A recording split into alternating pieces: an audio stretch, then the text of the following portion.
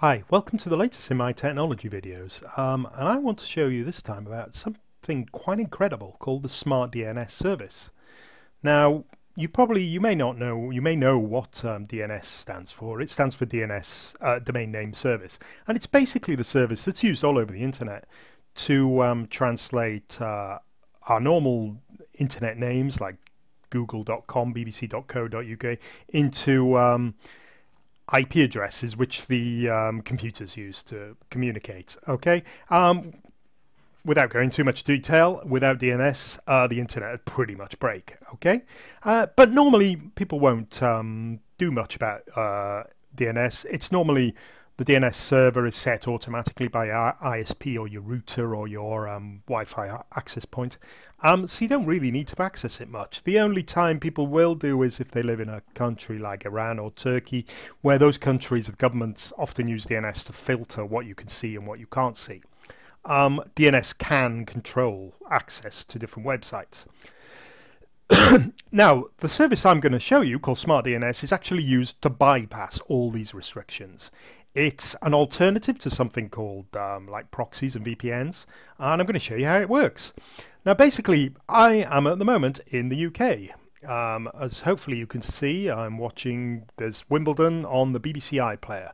BBC iPLayer is only accessible inside the UK. If you try and access it from America or Germany or France or wherever, you'll get blocked.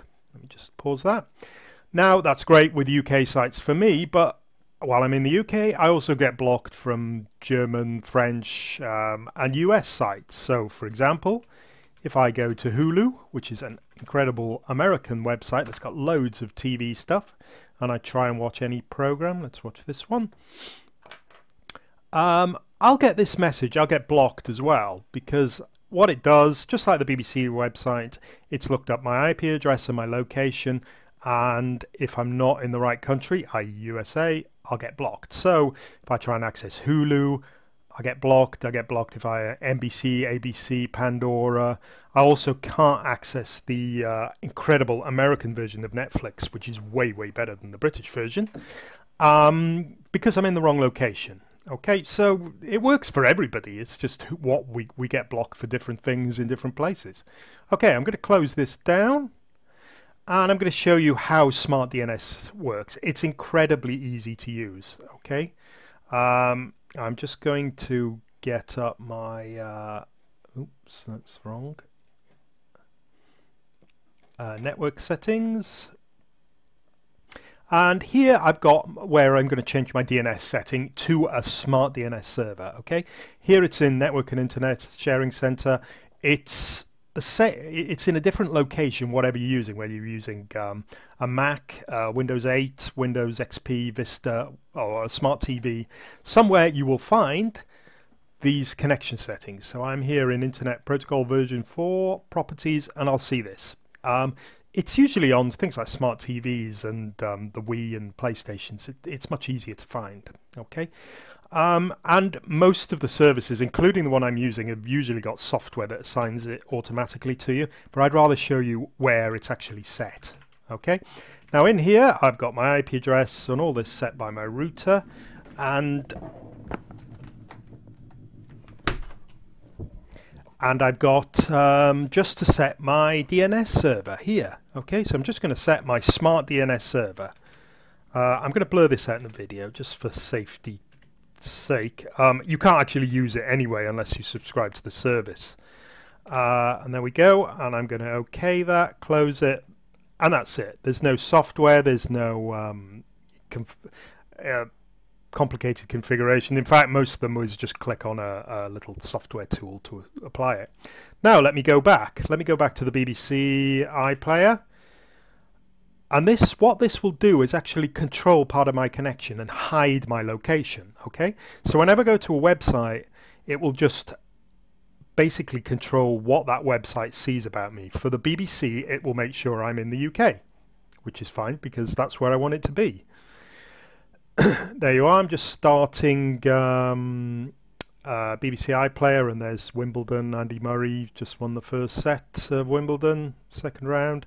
I'm going to pause that now, which is fine. You would expect that to work. But now if I go to Hulu, and watch this. I try and watch that program that I couldn't watch before. If you remember, I got blocked. This time I go in, these are the adverts, and the program will start after that. If I go to something called like Netflix, I can use my normal Netflix account, but here I won't log in just to save with my account, but you can see now if I log in now using, you obviously have to have a Netflix subscription, you'll go into the American version rather than the UK version or the German version or the French version, Canadian version, whatever. You will always go to the US one because my DNS is set in that way. So Smart DNS will control and filter so you can access any site you like, you know. The US version of Netflix got about 5 times as many shows as the UK one. So that's all there is to it. At the moment, it doesn't route your connection like a VPN or a proxy. It works at exactly the same speed. It only filters certain bits of information just to hide your location. It costs about $4 or $5 a month, I think. Basically the price of a drink once a month for this sort of service. It's incredibly easy to use and incredibly effective. You can see in the link below and on my video, look in the description there, you can see a link through to the service that I use. It's well worth the investment. Try it for a month and see what you like. It'll change your internet browsing completely. You can watch anything you like, anywhere in the world, pretty much. The only one little downside to it is linked to your specific IP address. So if your IP address changes a lot, you have to re-enable it. Mine changes once every couple of weeks if I shut off my router, so I'll have to re-enable the service. It's basically just going to a website and clicking on a button, but you do have to do that. Okay, well, thanks very much for watching. I hope you've enjoyed it, and I recommend trying this service now. Okay, thanks a lot. Bye-bye.